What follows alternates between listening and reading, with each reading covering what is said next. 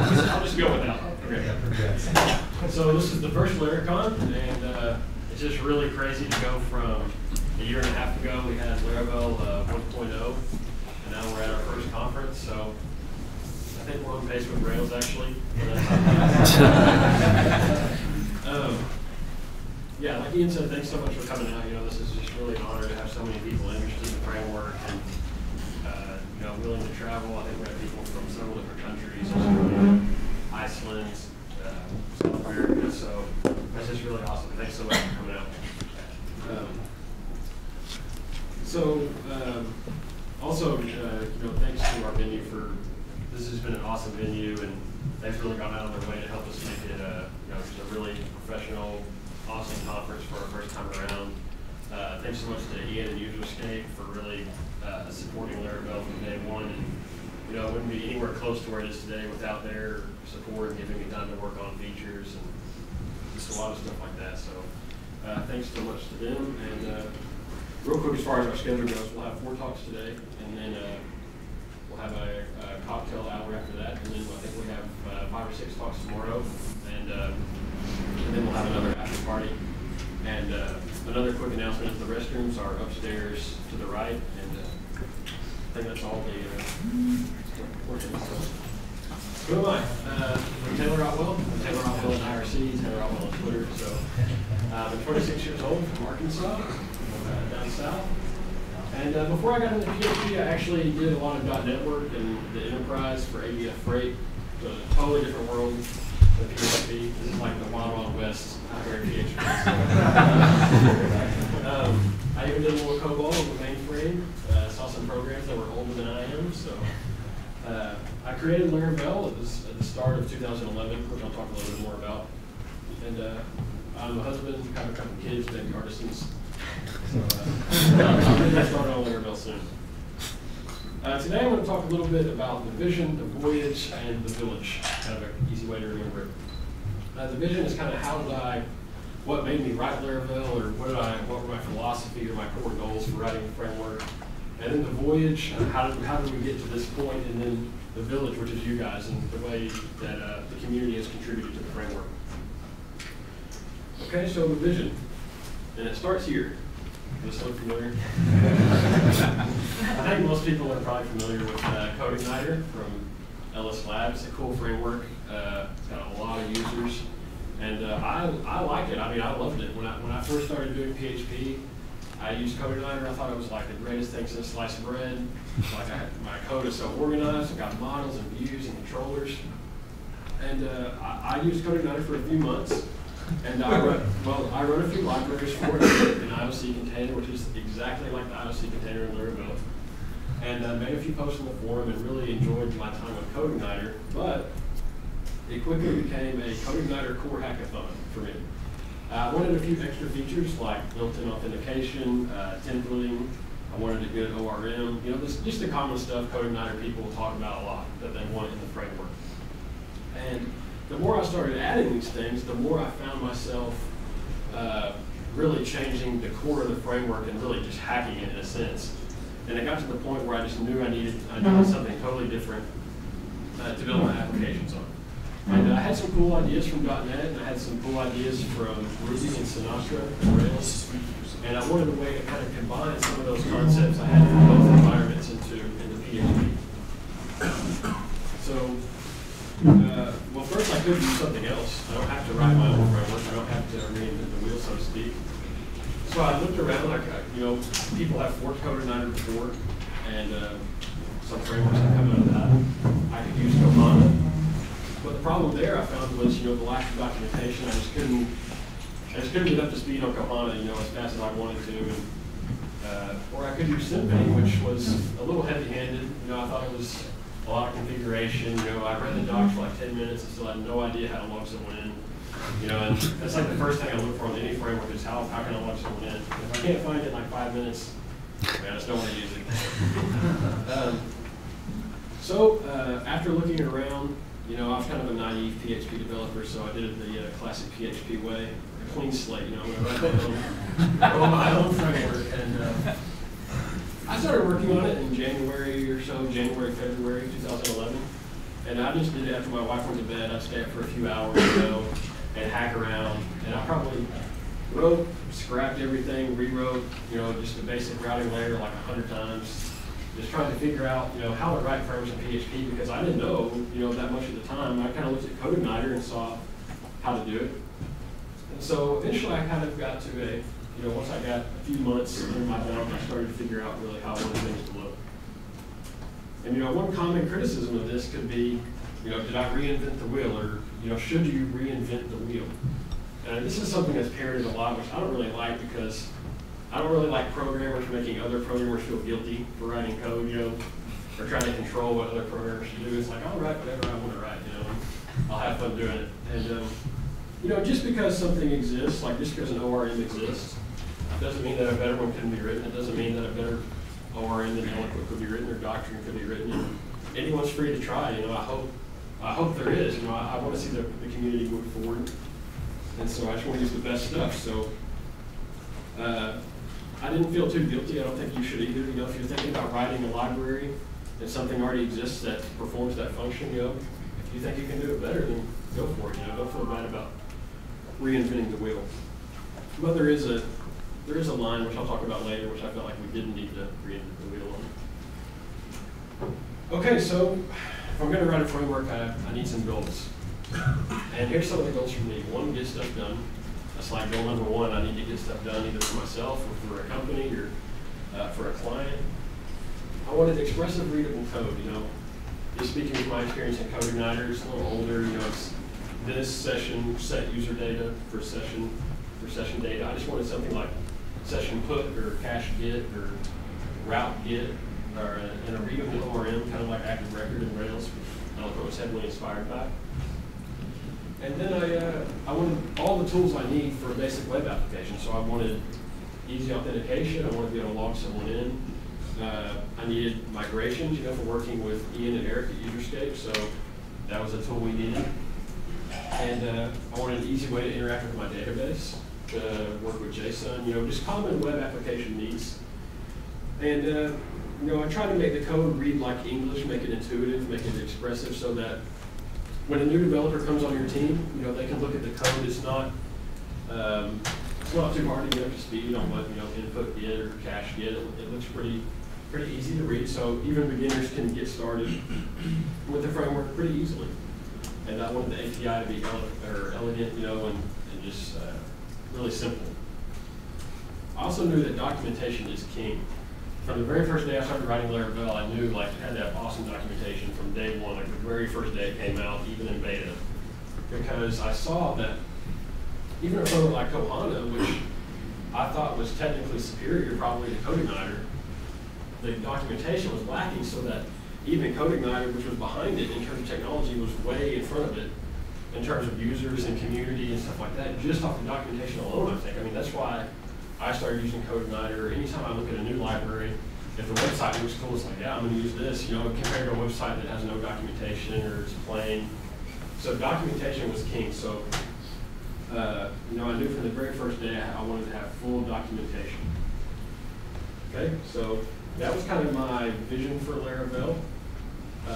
If anyone has a couple questions on the vision part, I'll take a couple now, and I'll also have some time later before we move on to kind of how I would envision to finished product.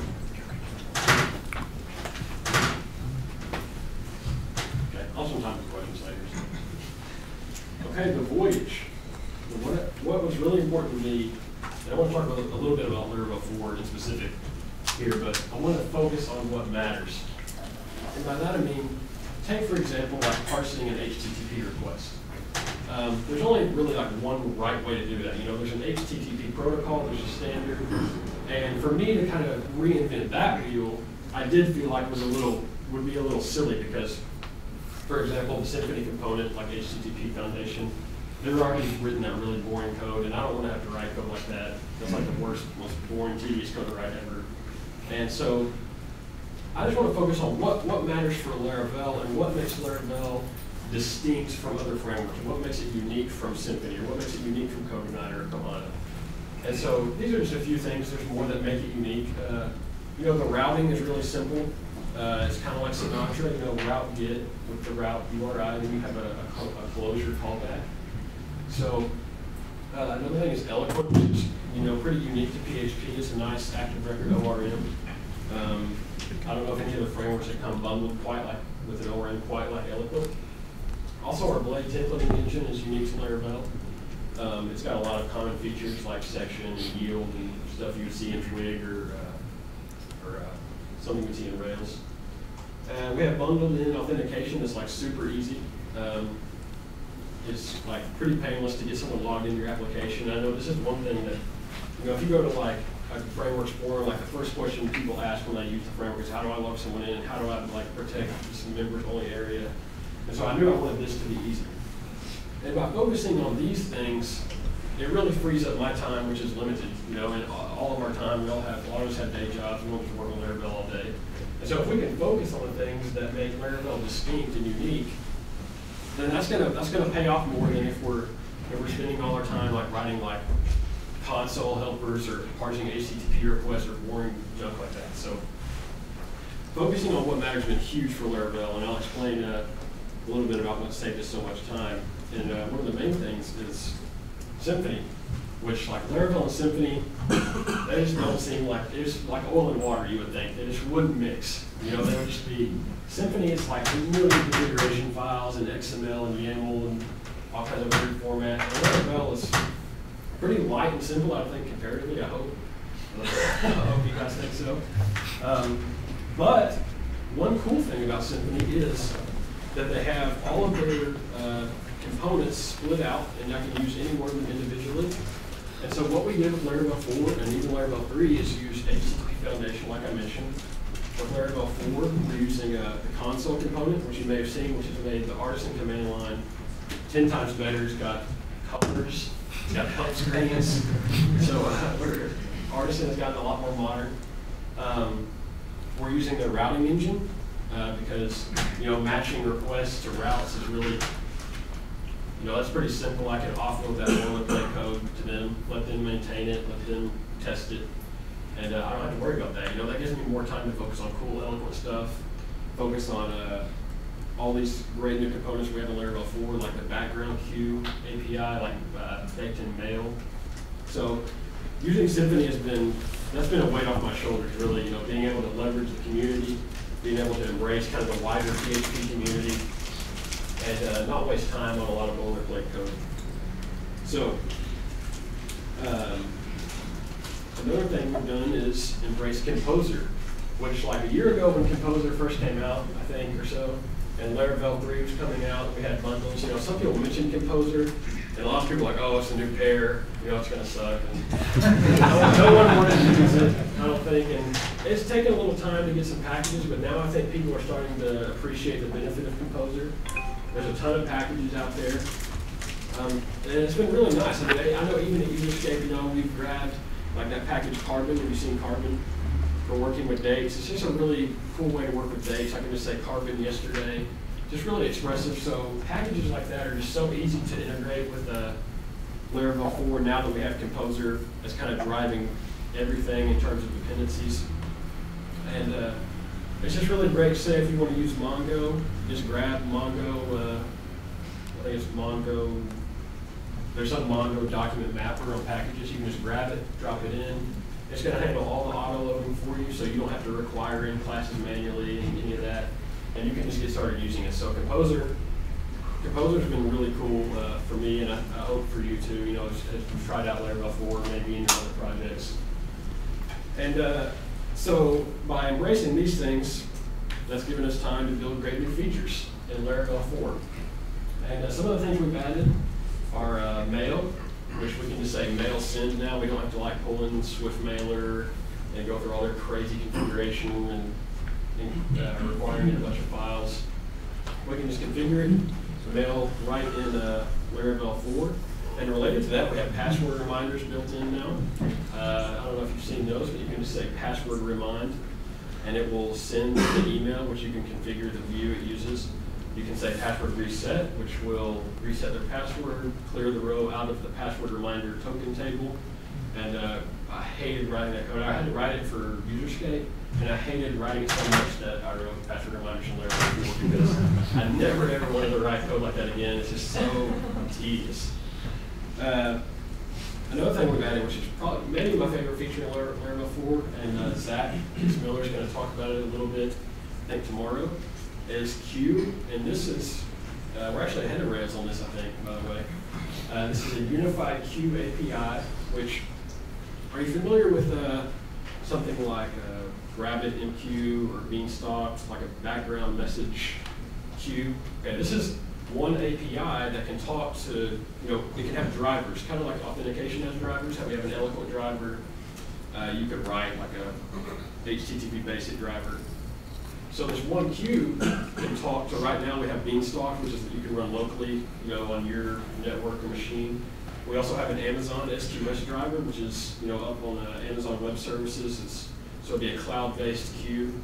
If you're using like AppFog or PHPFog runs on AWS, so you might want to leverage SQS in that situation.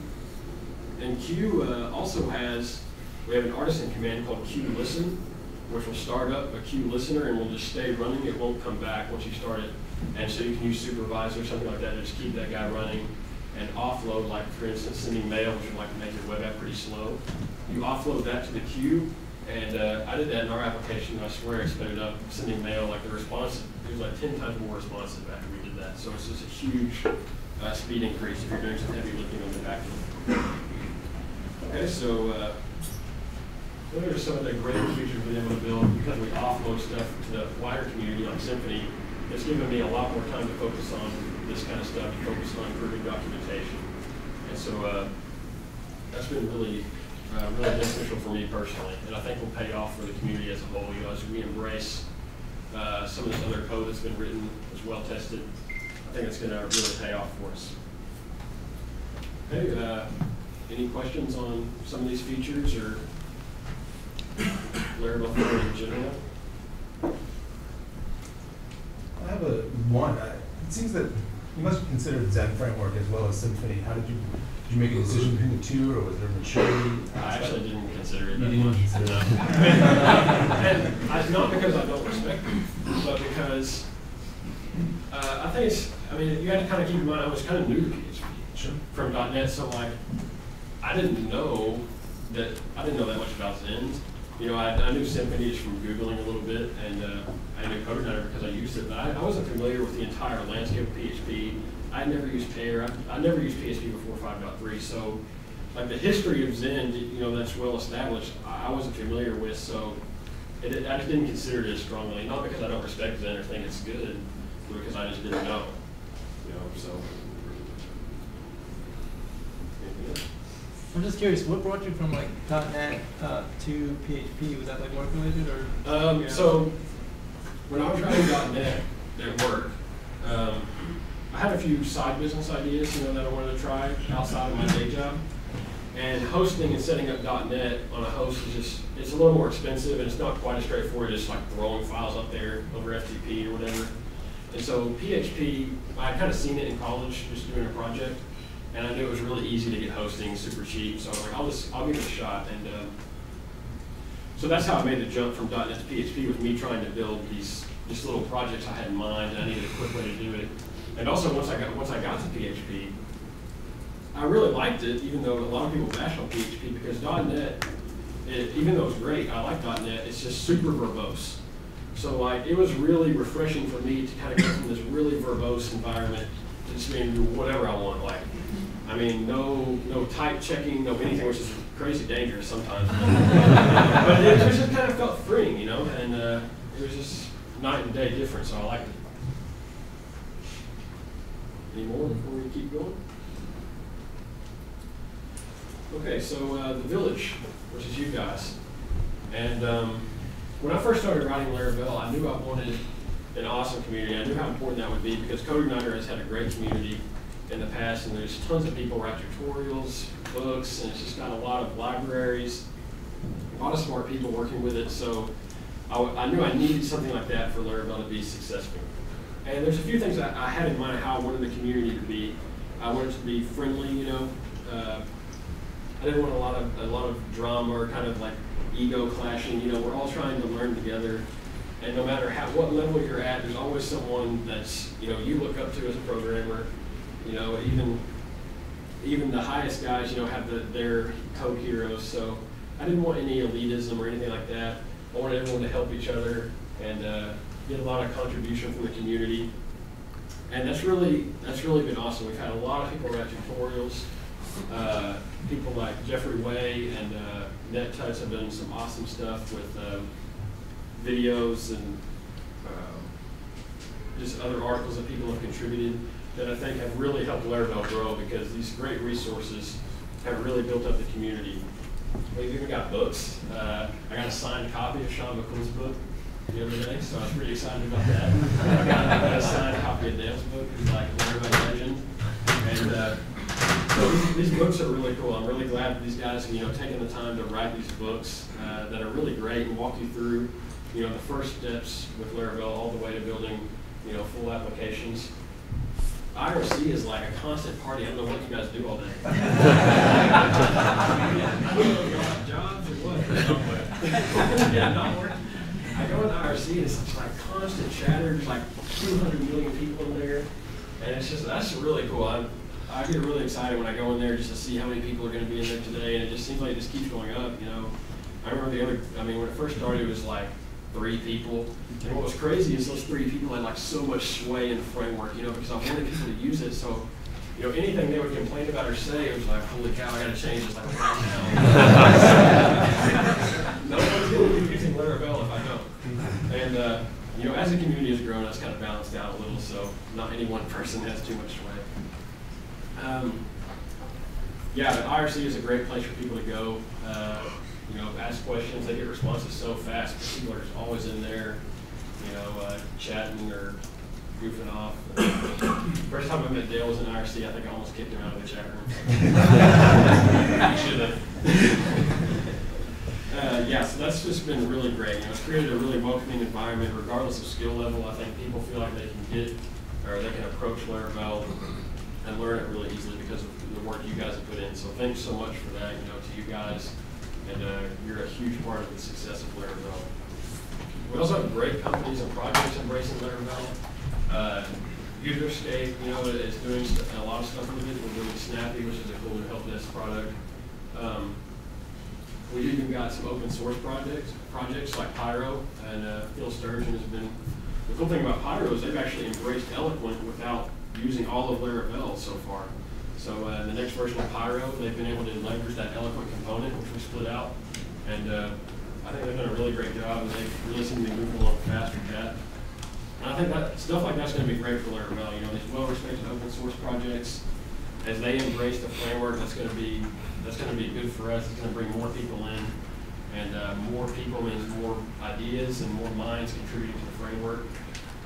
And we've even got the U.S. government using Laravel, actually. I was out here in September, and the Small Business Administration is building on Laravel. So usually when someone asks, like, do you know any companies using Laravel? Like, is anyone actually using it? That's the first one to say, because it sounds kind of cool.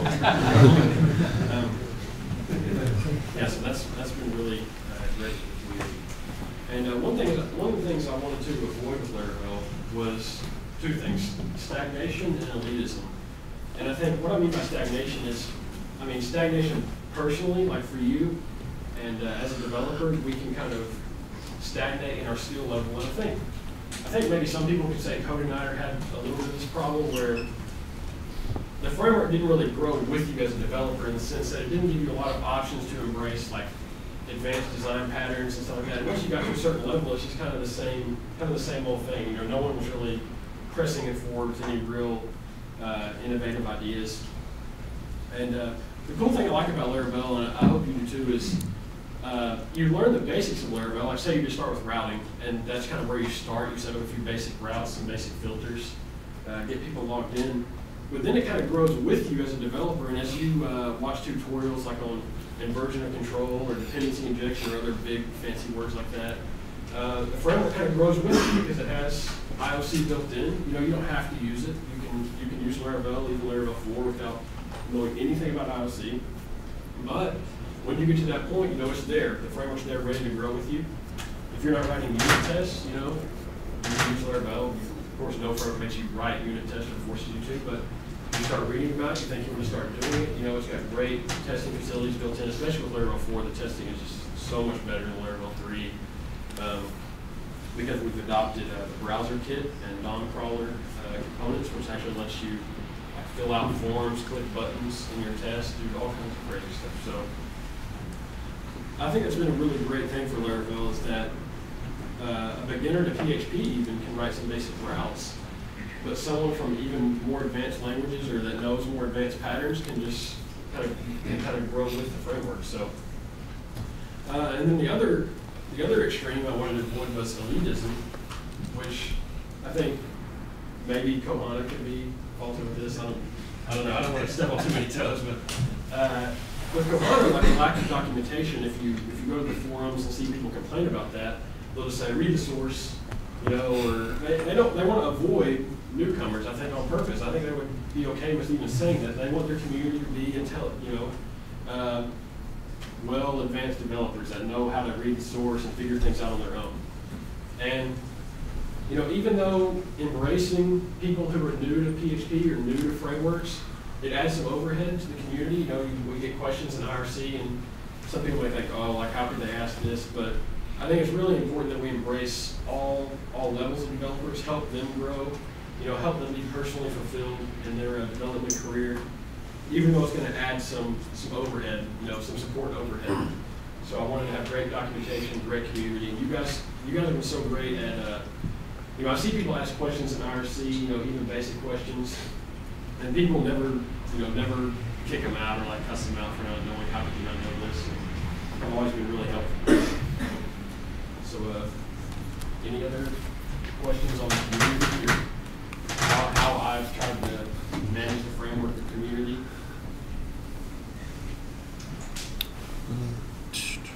Kids use your back hammer much? You any proper trolls about fire designs? No, I tried to convince you I was wire designs. I don't think you believe wire designs is kind of a legendary coder troll. I tried to convince them that I was in fact wire designs. Have any plans on the channel as far as I know, but I've never had to use it. No, we don't have any problems in the community. Everyone's really great, and you know, it's been really a pleasure to work with the community. Really, a lot of smart people.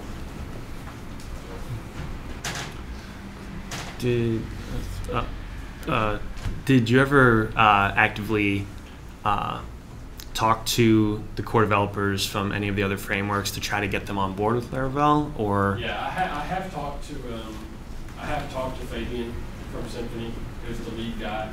He's aware of Laravel. He thinks Laravel is cool, and you know, he's glad to see us using these components. And I think he wants to. I think he has no problem embracing Laravel, even though he is the Symfony core developer. You know, we're becoming one of the biggest consumers of their components. I mean, we use console, HTTP Foundation, browser kit, DOM crawler, routing, HTTP kernel. You know, so we use 7 or 8 components. And yeah, I think he's supportive of Laravel. I think he sees what we're trying to do. You know, I think he sees that we're trying to make these great components accessible and kind of build a more opinionated framework with the ORM, with the templating. So yeah, I think he likes it. Sean, you have? Well, I was just going to ask, you may be answering this in another talk or something, but with the way that Illuminate is a bunch of components, how are you going to handle all of the increase in pull requests and all of the extra overhead going to go into managing that project? Yeah, so this might be a little technical, but in Laravel 4, we have like 20 components. Every piece of Laravel 3 has been broken out into a separate component. So we have like auth, we have session, we have view, database, you know, down the line, we have different components. And we then have one Laravel framework GitHub repository, which has all the code in it. And I actually have there's a nightly job that runs at 3 a.m. that splits every component into those separate repos from the subfolder. So we can take pull requests on the one repository, the one main repository, because managing all 20 with pull requests and issues, you know, and some pull requests would span components, which would be weird because you have to make a pull request on one component and then make, you know, a pull request say this is associated with this over here, and it would be a head. So having the one framework, or having the one repo that we split on the nightly job, is how we've kind of consolidated everything into one place you make issues and one place you make pull requests. So it should be similar to Laravel 3, even though there's probably going to be an increase in terms of quantity. And you know, people like Dale and even you look over these stuff, so you know, I mean, you can pull requests. And you know, as the framework grows, we may have to address, you know, how we're going to keep up. Because I'll close down to like 30 issues one night, and then I wake up the next morning, it's like 45. I'm like, holy cow, like they're coming in more than I close them. So yeah, I think we'll have to bring, to get people more involved, you know, maybe figure out ways, how can we get people, you know, to that point to where they're addressing pull requests, how can we get them there faster? You know, so that might be something we need to work on pretty soon, especially with the release of Laravel 4 coming up, so.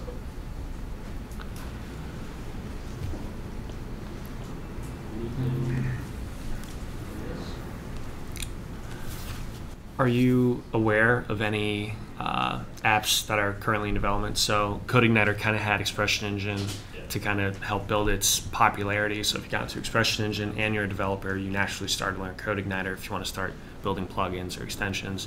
Are you aware of anything, or do you have any plans for building something comparable? I know it's a CMS question. Those are kind of... I do know there are plans. I do know that there are people who have even worked with LS Lab in the past. I know, they actually told me not to say too much, but I know there are people working on a CMS, and you know, you got Pyro CMS, which is embracing Laravel 4 with version 3 companies. So yeah, I think there's some things in the works, you know, that I know a lot of people want to take on Expression Engine, to be honest. Like they want to go head to head on Laravel 4.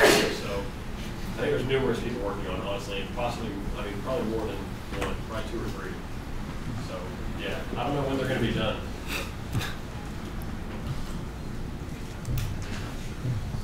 Okay, so.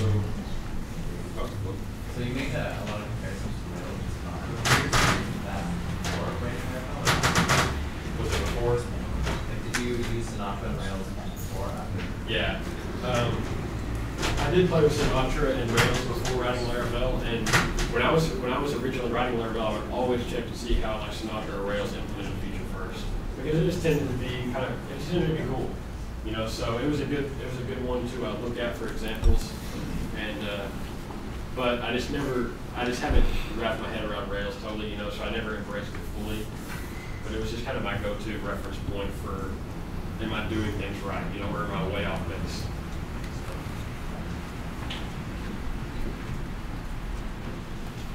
Any other pressing questions? I've got a pressing question. Okay. So, how many different ways have you heard Laravel pronounced? I've heard 2, mainly. I've heard Just 2. Laravel, Laravel. Does anyone else have an alternate pronunciation? Laravel. We should have a contest for the most unique Laravel. Yeah, I say it Laravel. And the reason for that, should I explain the reason to you? Yeah. The reason for that is I'm always naming things based off like Star Wars and Lord of the Rings. You know, like I look at the geography and try to find like a cool city or something. But in Narnia, you know,